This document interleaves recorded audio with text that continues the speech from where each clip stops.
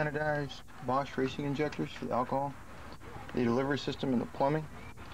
Come all the way back around, and the injectors are controlled by the split-circuit computer.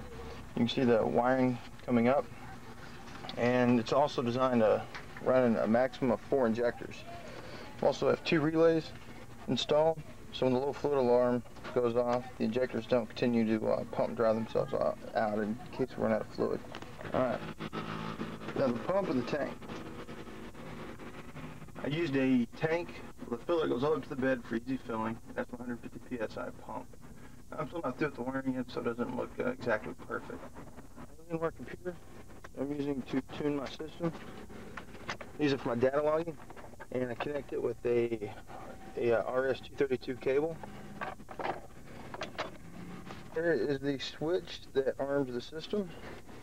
I don't know if you hear a little thud, but as soon as I push the button, the system arms, pressurizing the system 150 pounds per square inch, alcohol, and that is my low fluid alarm. Computer. You see I have the split-circuit computer mounted up top with the RS-232 cable coming through, and I have a second relay installed here for that.